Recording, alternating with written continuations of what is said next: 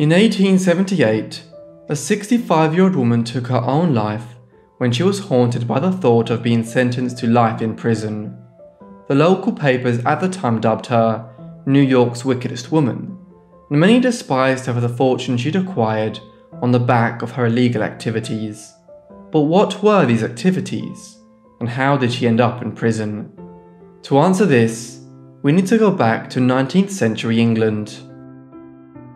Anne Trollope was born on the 6th of May 1812 in the town of Painswick in Gloucestershire, in southwestern England. Her father John Trollope was a labourer, and the family were not affluent. As a result, Anne began working when she was barely a teenager as a maid in a butcher's household. This was an all too common fact of life in 19th century Britain, where children were sent to work in factories and other establishments from as young as 9 years of age. Anne also wed when she was young. At 16 years of age, she married Henry Somers, a tailor from Wiltshire. Yet before long, she realised that he was an alcoholic, and by that time, Anne was already pregnant with their first child, a girl who was born in 1830 and whom they named Caroline. By that time, their economic prospects were already dwindling in England, and in 1831, the young family set sail for the Americas, one of tens of millions of Europeans who did so during the 19th century. While on the ship, the family would have been anxious about this new land and hoped to improve their lives, and perhaps even make a small fortune. But one thing that didn't exist across the pond were titles. But with today's sponsor Established Titles, you too can become a lord or lady just like me. Established Titles is a project based on a historic Scottish custom, where landowners are referred to as lairds, or lords and ladies in English. So by buying as little as 1 square foot of dedicated land, you too can officially change your name to lord or lady. This even comes with a unique plot number, so you know its exact location. Something that I love about Established Titles, apart from the fact that it's a fun and great last-minute gift, is that you're supporting global reforestation efforts. They plant a tree with every order and work with global charities like One Tree Planted and Trees for the Future. The first 200 people purchasing a title pack using my link will effectively be next to my plot, and we can even build our little Forgotten Lives kingdom. Thanks again to Established Titles for sponsoring this video. Go to establishedtitles.com/Forgotten Lives to shop their early Black Friday sale, plus get an additional 10% off any purchase with code Forgotten Lives and help support the channel. Anne's fortunes did not improve upon arrival in the United States. She and Henry settled on William Street in Lower Manhattan in New York City. But shortly afterwards in 1833, Henry died of typhoid fever. Thus the young widow Somers found herself far from home, scrambling to make ends meet in New York City to support herself and her infant daughter. We would probably have never heard of Anne Trollope and her alter ego Madame Restell had it not been for her second marriage.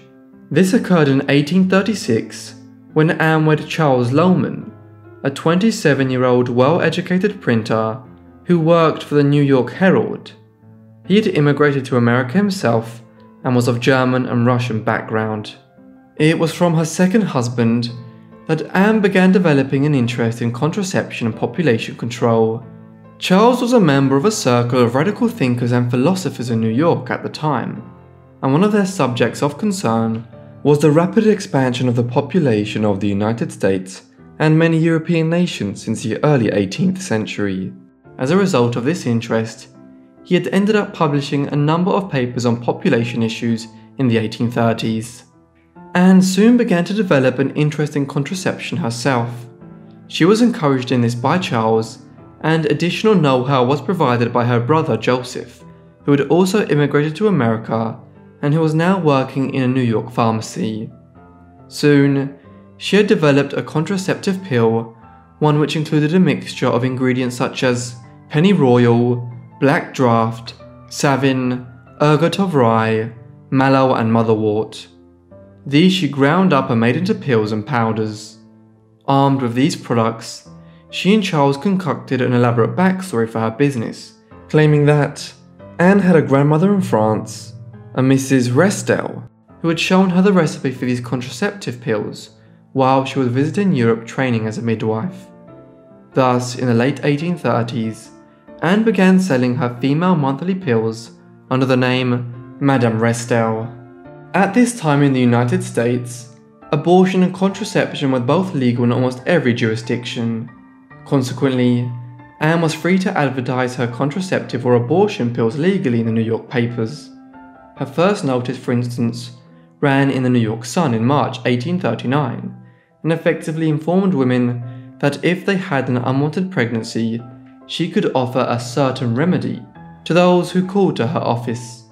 This was on Greenwich Street, and it was here that many New York women began calling from 1839 onwards to obtain some of Madame Restell's female monthly pills and preventive powder, as they were soon being described as. Alternatively, individuals from out of town wrote to her, and the certain remedy was sent to them in the mail. Anne's early forays into contraceptive and abortion pills and powders relied on folk remedies and ingredients of dubious effectiveness. However, she soon expanded her services into contraceptive and abortive methods of a more precise nature. By 1840, Madame Restell was operating a boarding house and referring to herself as a female physician. Here, some women gave birth to unwanted children, whom Anne used her connections to find good adoptive homes for. But it was also clear that abortions, both by taking abortifacients and through surgical methods, were occurring here. This was not a violation of New York state law at the time, so long as the abortion was carried out before quickening, the point at which the pregnant woman could begin to feel the fetus move around, and after which it was deemed that the child constituted life. This usually occurs around 16 to 20 weeks into the pregnancy, or roughly 4 to 5 months in.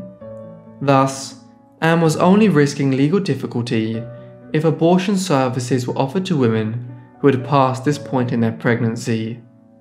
As early as 1840, Anne was in some legal difficulty, owing to the death of a woman called Maria Purdy, shortly after having an abortion performed at Madame Restell's boarding home. Purdy had confessed to having had the abortion to her husband on her deathbed, and he subsequently contacted the authorities. The press erupted with anger against Restell, calling her the monster in human shape, and accused her of carrying out acts against God. Legal charges were then brought against Anne, but she successfully defended herself in court. The following year, Mary Rogers, a noted beauty who worked in a New York tobacco store, was found dead in the Hudson River. One eyewitness swore that she was dumped after a failed abortion attempt, and this was quickly linked to Madame Restell, but nothing more came of this. Afterwards, rather than being dissuaded from her activities, Anne actually expanded her abortive and contraceptive work, opening offices in Philadelphia and Boston. The case of Madame Restell and the death of Maria Purdy had gained some notoriety in the New York papers in the early 1840s, and this combined with a growing movement against abortion saw a tightening of the laws in the years that followed. By 1845, abortion was largely prohibited in New York State. Moreover, the punishments for performing an abortion were increased considerably. Now, if an abortion was performed after the quickening, it was deemed to constitute second-degree manslaughter, and so could result in several years in prison. Anne's services increasingly moved underground in the mid-1840s as a result of these changes to New York state law, but she nevertheless continued her work as before. It should be noted here that Madame Restell was not entirely motivated by an ideological desire to allow women to have control over their own reproductive capacity, in the same way which many advocates of abortion rights in the US and the world are today. That was surely a factor in her work, but she was also highly motivated by money, and there is evidence to suggest on more than one occasion that she was willing to assist in an abortion which she had at first refused to facilitate when she was offered a much higher sum of money. This was exactly the scenario which led to her arrest and first imprisonment. In 1847, New York was captivated by the story of the arrest of Madame Restell once again. She had apparently facilitated an abortion for Maria Bodine. Bodine had become pregnant by her employer, a man who had offered to pay Restell an unusually large sum of money to have the pregnancy terminated, after she at first refused. Evidently, the abortion was then carried out, but when Bodine subsequently fell ill, she pressed charges. Restell argued at trial that Bodine's illness was the result of her suffering from syphilis, rather than anything she had done. But the court and public opinion were firmly set against the woman who first started advertising her female monthly pills 8 years earlier. She was found guilty and was sentenced to 1 year at Blackwell's Island prison on what is now Roosevelt's Island in the East River.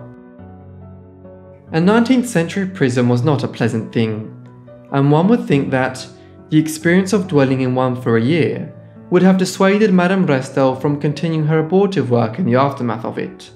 But this was not the case. Although she claimed that she would forgo any further surgical abortions, she continued to sell her pills and powders and commenced work again at her boarding house.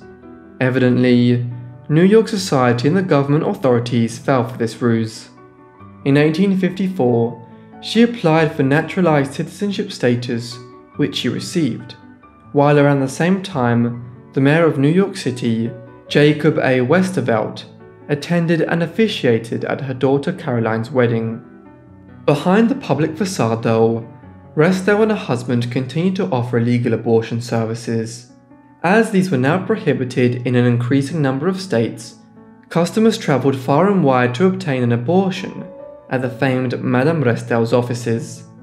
They paid handsomely too, with between $50 and $100 being a standard fee and upwards of $1,000 being charged for higher-end clients who wanted greater privacy. Yet, by the end of the 1850s, the trickery was up. The newspapers dubbed Madame Restell the wickedest woman in New York, and detailed the enormous wealth she and her husband had amassed as a result of their activities. For her part, Anne was content to fire back at these attacks on her through an ostentatious display of her affluence, appearing in public in the finest furs and wearing diamond jewellery. When travelling around the city, she used her own private carriage drawn by 4 horses and with her own liveried coachman. Most strikingly, she and Charles had a huge mansion built as their private home on the corner of 5th Avenue and 52nd Street. Over these years in the 1850s and 1860s, she earned hundreds of thousands of dollars, the equivalent of tens of millions of dollars in today's money when adjusted for inflation. Despite her flaunting of the law, Madame Restell was able to avoid any further legal jeopardy for many years to come. The outbreak of the American Civil War in 1861 saw the abortion issue in the lobby surrounding it shelved for many years, and so Anne was able to go about her business largely unhindered. Yet, in the early 1870s, Madame Restell met her match in the shape of Anthony Comstock, an anti-vice activist who in 1873 set up the New York Society for the Suppression of Vice. Comstock campaigned against everything, from abortion and prostitution to erotic material and gambling, and was determined to bring about the demise of Madame Restell. The same year that he established the Society for the Suppression of Vice, he also successfully petitioned to the US Congress to pass a series of laws criminalizing the sending of obscene, lewd or lascivious, immoral or indecent publications through the mail. This included things like contraceptives and abortifacients. The Act for the Suppression of Trade in and Circulation of Obscene Literature and Articles of Immoral Use quickly became known as the Comstock Laws, and it was this legislation which would bring about Madame Restell's fall. The Comstock Laws carried serious penalties, even providing information to another person about where they could find abortive or contraceptive services could result in a fine of up to $2,000 and a 5-year jail term. Thus, Anne had to be more careful in her business dealings from 1873 onwards. But duplicity led to her downfall by none other than the architect of the new laws. On a spring day in 1878, Anthony Comstock showed up at the door of Madame Restell's office, claiming to be a married man who needed some contraceptive pills for his wife. After she had assisted him, Comstock took the pills directly to a police station. The following day, police showed up and searched the premises, finding instruments which could plausibly have been used to carry out abortions. Thus, Madame Restell was arrested, charged, and then bailed. In the days that followed, articles began appearing in New York papers by Madame Restell and others, arguing various sides of the case. It seemed as though it would make for an explosive trial on the morality or immorality of what Anne had been doing for decades in New York, but the trial never came. At 65 years of age, and facing the prospect of spending much of the remainder of her life in prison, the woman who had become the most famed abortionist in New York City over a period of 4 decades took her own life on the 1st of April, 1878. Her maid found her in her bathtub, having cut her own throat. 144 years later, the abortion issue is as decisive in the United States as it was in Madame Restell's day. Thank you everyone for watching this video on Madame Restell. I hope you found it interesting. Let me know what you thought of a like down in the comments, and if you have any other suggestions, also leave them in the comments. I hope you are subscribed and the notifications turned on to get all my videos as soon as I upload them. And if you want to check out any of the items I use to make my videos or any cool historical items and books, be sure to check out my Amazon store, which can be found in the description. That is all from me, so I'll see all of you in the next Forgotten Life. Thanks.